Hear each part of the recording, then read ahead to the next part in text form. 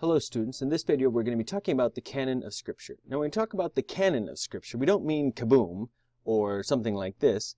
What we say by canon is, in general, a rule or a measuring stick. So in Scripture, the scriptural canon is those books considered inspired by God. And the adjective form is canonical.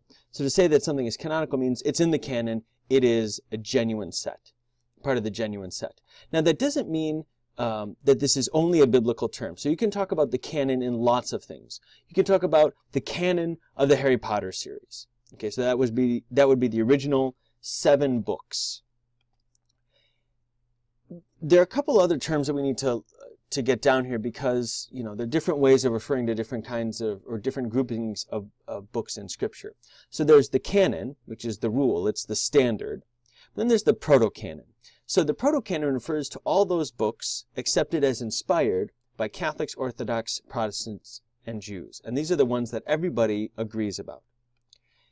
Because there's some that people disagree about. So there's the Deuterocanon, which is the second rule. And this is accepted by Catholics and Orthodox, but rejected by Protestants and Jews. And the term Deuterocanon was itself invented by a Jewish convert, Sixtus of Siena, in the 16th century. So this means that some people accept these books and some don't. So again, if we go back to our Harry Potter analogy, we can talk about, well, the canon. So this would be the proto-canon, what everybody agrees is officially a part of the Harry Potter series. But then we have these other books that are deuterocanonical, the Tales of Beedle and the Bard, Fantastic Beasts and Where to Find Them. And these were actually written by J.K. Rowling, the same author as the canon. Okay. So some people accept these as authentic and authoritative. Personally, I stick with the proto-canon in Harry Potter. I don't accept the Deuterocanon of Harry Potter. Okay. So the Deuterocanon is the second rule, and so only some people accept the Deuterocanon. But there's a third term here that we need to know, and that's apocrypha. And you'll hear lots of times about apocryphal writings and this sort of thing. Well, apocrypha means literally hidden in the Greek. And this refers to both deuterocanonical books and other books that were rejected from the Deuterocanon, like the Book of Enoch. So, Catholics, Orthodox, Protestants, Jews, everybody agrees on the proto-canon. Only Catholics and Orthodox accept the Deuterocanon. And then there's the Apocrypha, which refers to everything in the Deuterocanon, plus some other stuff.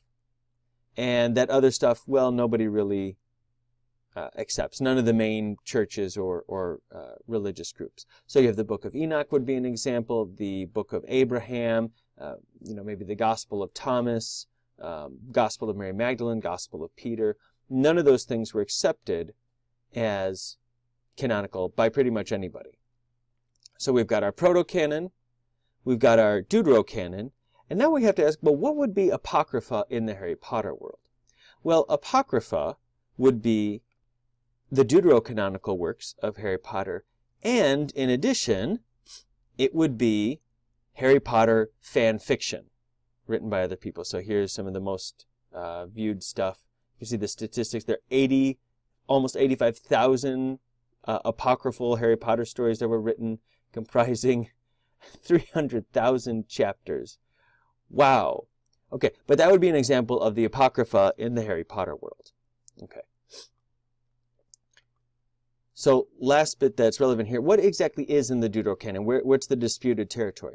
So the list of the books would be Judith, Tobit, parts of Esther, Daniel 13 and 14. That's Susanna and Belle and the Dragon. Those are 2 stories we'll look at.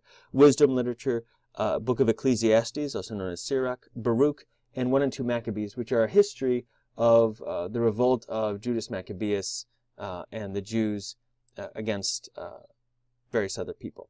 Now, interestingly, when Luther composed his first Bible, when he was deciding what was in, he threw out all of the stuff up here, and he also threw out the letter to James, or the letter of St. James.